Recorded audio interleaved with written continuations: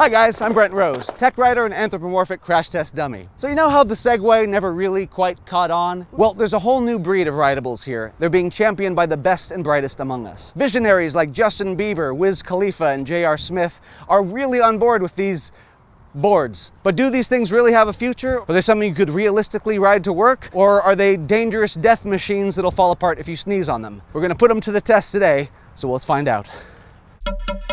So I've never tried any of these things. To test how easy they are to learn, I'm gonna give myself 10 minutes on each of them. This is the PhunkeeDuck. It costs 1,500 bucks. It has a claimed range of 10 miles, top speed of 12 miles an hour. This is the one most of the celebrities have been messing around on for the last few months. Turning is so hard. Really have to lean into it. Whoa, man. What was that beep? Maybe it's a speed limiter.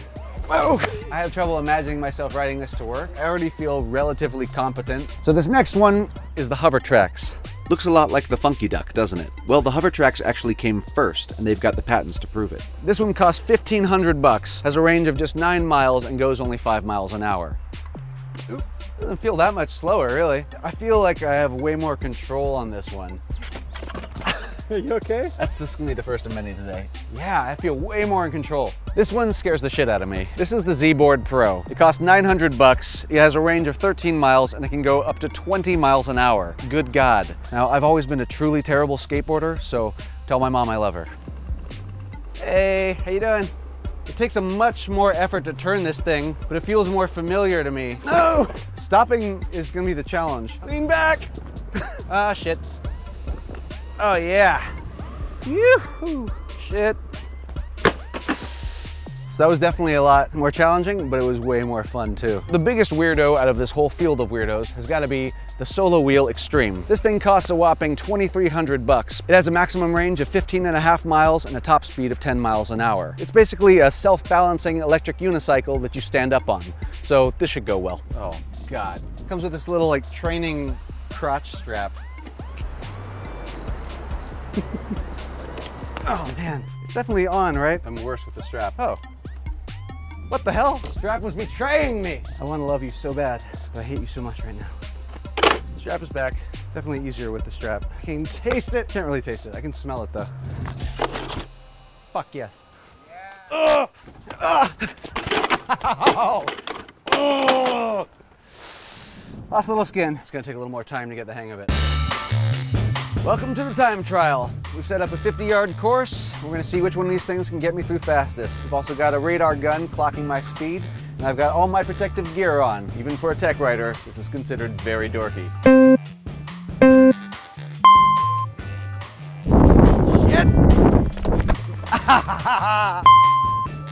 No, come on.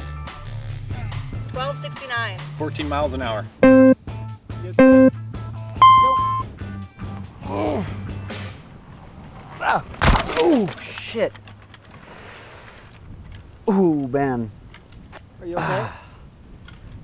Yeah, not good.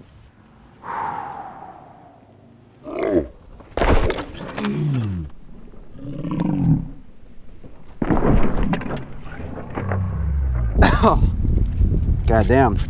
13 miles an hour. Let's just address this point here real quick. Yeah. Their website says the top speed's about 5 miles an hour. I was going 13 on that thing. I hit real hard there. Are you okay? Let's see. I'm okay. To be fair, this one isn't really made for outdoor use. Really, really happy I had this on.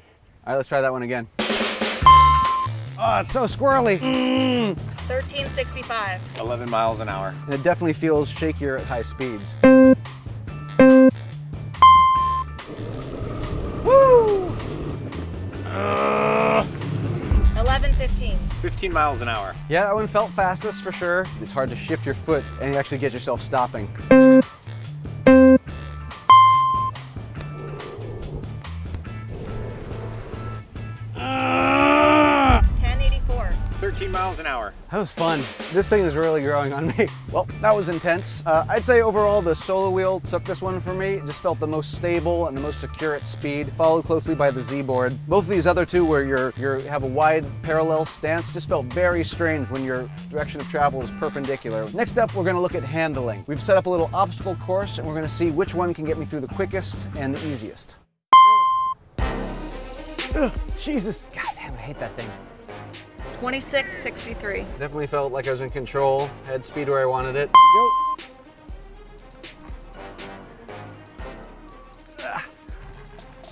3056. This is so much harder to control this one at speed. Go. Oh God. Oh God. 3322. Badass on the straightaways. Sharp turns, not so much. Go.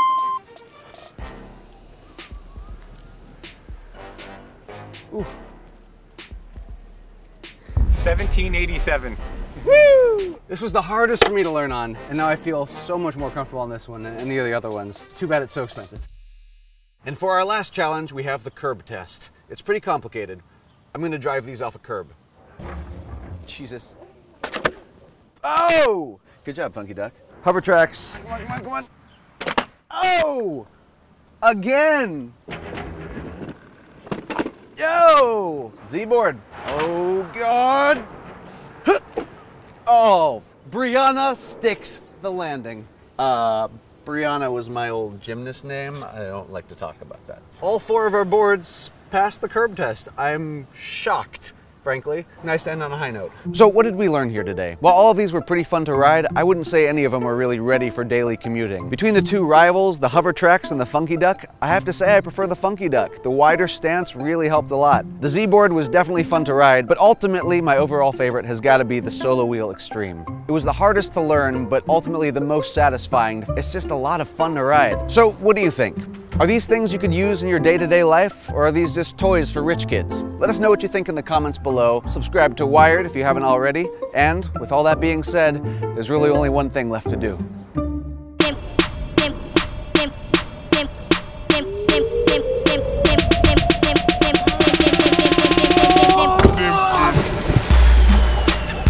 Tech Rider and Anthropomorphic Crash Test Dummy.